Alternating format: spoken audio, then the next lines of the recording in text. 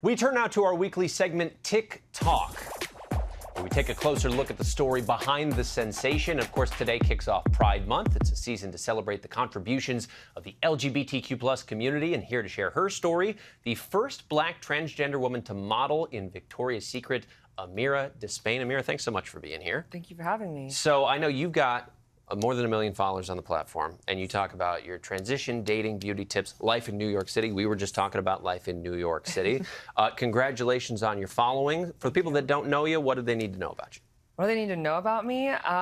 Well, I am fabulous, obviously. Clearly. But no, I love my followers, my community that I've built online. I think it's really cool that I get to share my story every day, and I wake up, get to play with makeup, and that's like my favorite thing in the world. Yeah, I mean, you post about all kinds of different topics. I mean, you do speak about your transition, which is a very personal process for everybody. You're very open about yours. What led you to talk about it? Well, I've debated back and forth about like whether or not I was going to share a lot of it online, and we were actually just talking about this. I think the decision that I came to is because I really feel like it's important to share my story, because there's a lot of trans people who don't have the privileges that I do, and I think it's important that people get to see different sides of someone being trans. And I think that's really cool. Have you learned things about yourself by sharing your story? 100%. Yeah. I think I've most definitely learned like how much my community means to me. I think that's the biggest thing, is that I've built this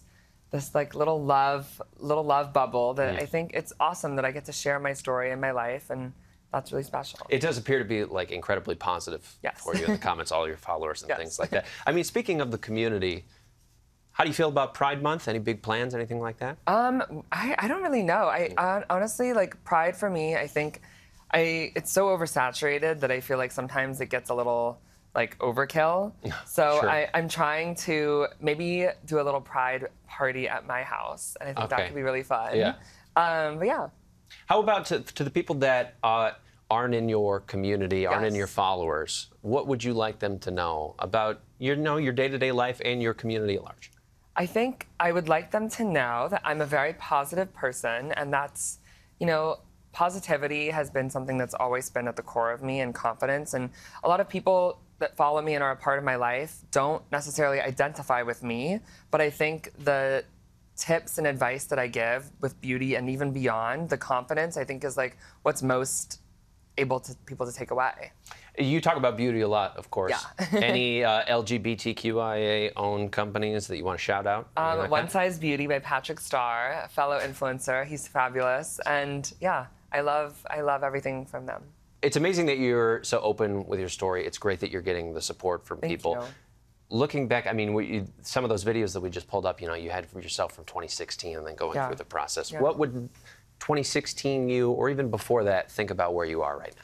I don't think that she would believe how far we've come. I think I used to get in my head a lot, and I doubted myself a lot growing up, but I was surrounded by so much love and so much positivity. My parents are so supportive. My friends are so supportive. And I think that has led me to blossom into who I am today.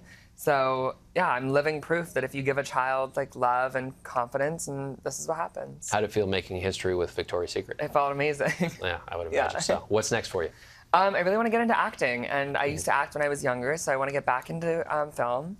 So stay tuned. Okay, we will. Thank you very much for being here. It was wonderful to meet you. Thank you for having me. And a happy Pride Month. Thank you. And enjoy your party. I will. I'm sure it will be a lot of fun. Amira, thank you so much for joining us. And you can find much more about her life and more helpful makeup tips as well. We're always looking for that. At XOXO Emira.